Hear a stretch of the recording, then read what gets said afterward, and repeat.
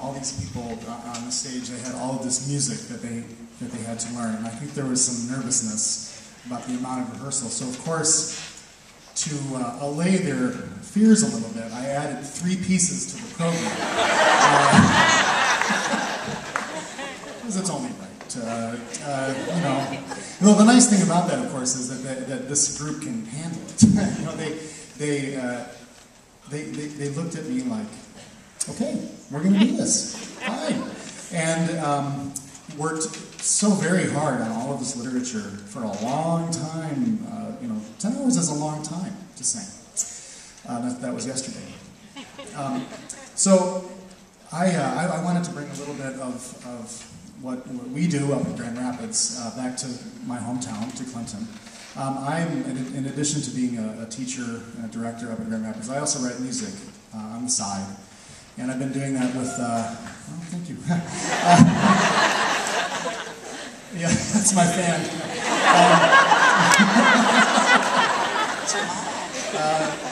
23 years ago now, I met a man by the name of Paul Caldwell, who came to become the new artistic director at a place where I was already hired to be the accompanist. Right out of college, I got this job. And he showed up, and we said hi. He said, hi, I'm Paul. I said, hi, I'm Sean. And for that first year, we just sort of discovered that over the course of time that we really enjoyed working together. And we also would go to, like, the music store.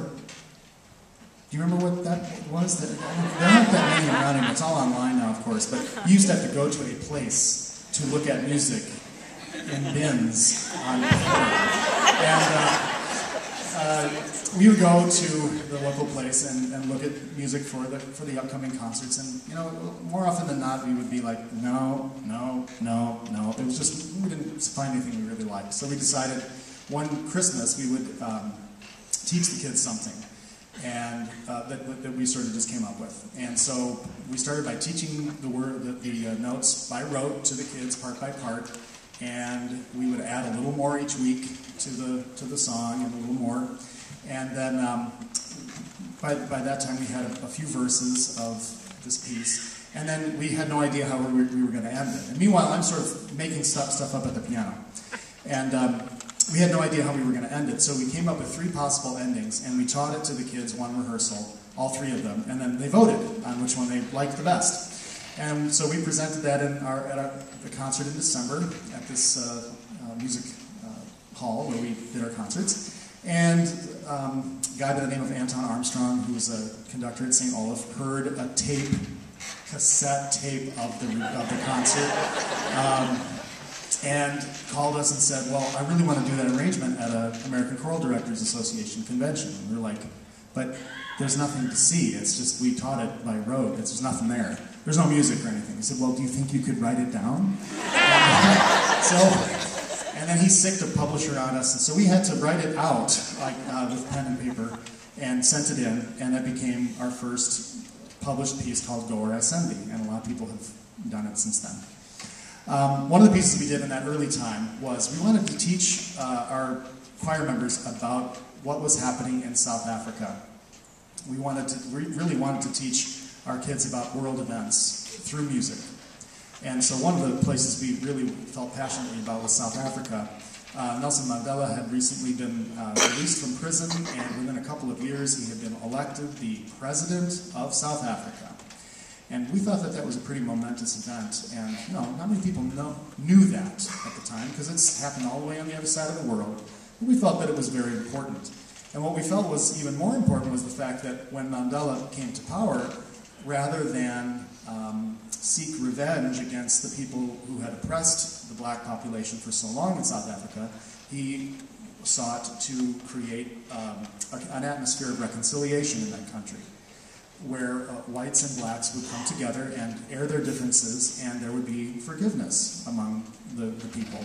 And of course, that's a wonderful idea, but to a large degree that did play out in South Africa, and you still see that today. So that was an important event. So we wanted to teach our kids, how would you teach that with music? So we decided to take a chant from South Africa's white culture, of the Father's love begotten, Divinum Mysterium, it's an ancient title for it, which is from a European white culture, and then combine it with a South African freedom song called Tula Sizwe. And what we do is we present each idea separately, and then we present them together at the end of the piece to show to our kids and to our audiences alike that when we work together, we are much better than the sum of the parts. We can create something that's bigger than ourselves and that's more important than our individual differences. And so we created this piece called Hope for Resolution. The subtitle is A Song for Mandela and de Klerk. De Klerk was the white president of South Africa before Mandela and then became part of Mandela's cabinet. All right, so enough explanation. Here is Hope for Resolution, a song for Mandela and de Klerk. Oh yeah, and my wife, Leah, yes.